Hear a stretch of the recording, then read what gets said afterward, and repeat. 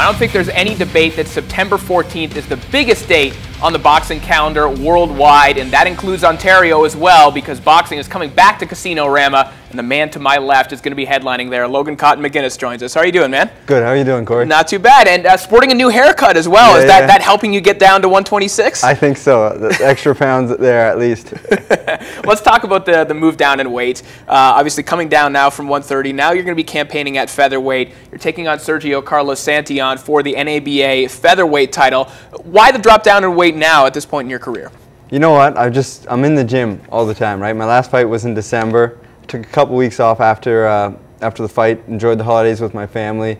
But I've been in the gym now almost 8 months since, right? So my walking around weight has naturally gotten down a few pounds, right? And I think I'm exactly where I should be, and 126 is a better weight class for me. I think I'm going to be a big, strong 126-pound fighter, especially with my style and the way I like to fight. I think I'm going to be a big presence in my pressure and stuff, so I think the path to a world title, which is one of my ultimate goals, is a lot sooner and a lot quicker at 126. Obviously, I got this first fight September 14th and see how that goes, but I think I'm going to be an even bigger 126 and stronger. Well, let's talk about the power. How has it felt in the gym? Because when you moved down from 135 to 130, you know, your biggest wins have been because of your power, because suddenly you were able to stop guys outright, like Benoit Godet, like last time out on Wealth TV. How has it felt in terms of your power in sparring so far? I'm extremely strong, right? But I'm still sparring with guys that are the same size or even bigger than me, right? I don't really spar with too many small guys. I think because I'd be hurting guys if I was sparring with guys that were 126, 130 naturally, I'd be hurting them, right? I mean, my walk around weight is between 135 and 140 right now, where it should be, and I'm sparring with guys probably closer to 140, 150. And I still feel strong, and I'm even the guy that's pushing them, backing them up, and pressuring them. And when we do tie up, I'm the stronger guy in the clinch.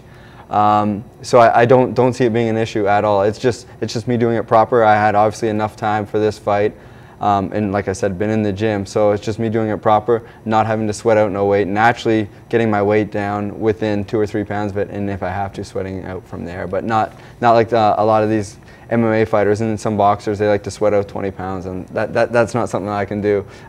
When it comes to sitting in the sun, I'm a very big baby. You'd rather sit out in the sun instead. Yeah, exactly. Well, let's talk about your opponent on September 14th, Sergio Santillan. Yes. You're going to be younger, you're going to be bigger, you're going to be fresher, but he does have more experience than you. What have you seen of him on film that might trouble you, if anything, on the 14th? He's a veteran, right? 45 fights, 30 wins, 12 losses, 3 draws.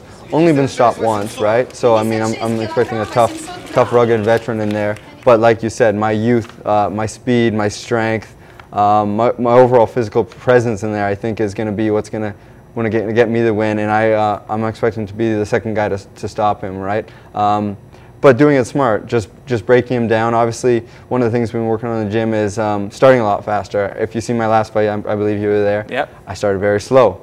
Was down four rounds, right? Well, unofficially 4 rounds. So now we've been starting fast in the gym, and it's been going good. And I expect to start fast but smart, right? Still boxing and just being hit a lot less with careless stuff, right? Sometimes the early rounds I take careless shots and I don't get my punches off. So I mean, just starting fast and then physically breaking this guy down. Hopefully mid to later rounds, hopefully breaking him down and getting him out of there. Well, you should have lots of energy and lots of fanfare to help get you started early. But you're going to be headlining at Casino-Rama, and historically, there's only really been one guy that's headlined at Casino-Rama, and that's Steve Molitor, and he became world champion. Yes. And I mean, it is a goal. I was still an amateur back then when I was watching him, right? So now I get to go there and headline, obviously years later, but hopefully this first show goes off great, and Casino-Rama continues to do that, and hopefully maybe I defend a world title or fight for a world title there one day. You're a boxing fan as well. Obviously, people who follow you on Twitter will see you live tweeting during fights as well. Yes. You talk about the world title, and you look at the featherweight landscape right now. There's some names that immediately jump out at me that say to me, hey, if Logan wins this fight, we could make fights with guys like Nicholas Walters or with Evgeny Gradovich, guys who have featherweight titles. Are those names that you're targeting right away? When I was watching Gradovich fight the other weekend, I'm like, geez, I would take this fight right now in a heartbeat, right? I mean, obviously I got to get past September 14th, my first fight at a new weight class. Yeah, Nicholas Walters too, the Jamaican guy. I would jump in there. We have a similar opponent, Carlos Reyes. That's right. And Carlos Reyes actually put him down. He won the fight, but he got put down in that fight.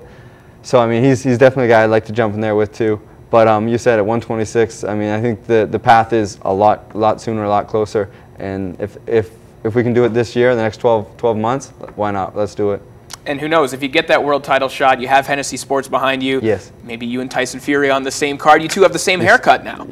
You know what? I just tweeted with him the other day. I didn't even know that. I noticed you sent out a picture. I seen it, and I was tweeting with him. And I was like, yeah, that's crazy. Irish boxers think alike. That's the new hairstyle for Irish fighters. Yeah. Well, we're looking forward to seeing the new hairstyle, the new weight class, everything new, and the old Logan McGuinness, the exciting one back in the ring it's on gonna be September exciting. 14th. Thanks for joining us. Thank you.